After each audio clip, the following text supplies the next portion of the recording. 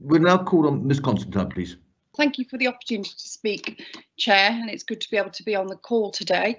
I'd like to start off by thanking the staff of Kent County Council for all their very hard and diligent work through these difficult times.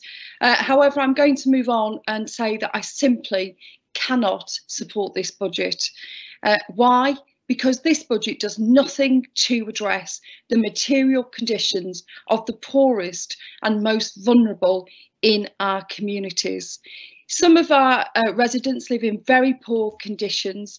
In some of the wards in Dover, Swale and Folkestone, and indeed here in Thanet, we've got some of the poorest people in Kent and some of the poorest people in the southeast.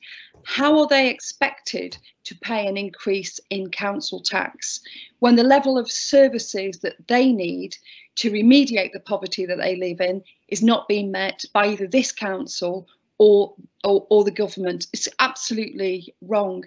The children in some of the wards in Thanet are 51% living in poverty. Across Thanet, 37% of our children live in poverty.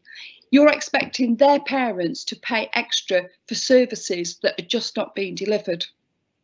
In particular, I'm thinking about SEND services. There's still a budget gap there, and we don't have the information today to tell us how that budget gap is going to be addressed. Across Kent, we're seeing a dramatic rise in unemployment, but consider also youth unemployment.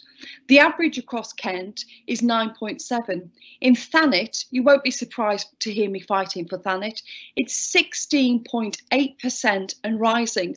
Youth unemployment means that those young people lose more than 25% of their lifetime earnings going forward. This is a crisis in the making.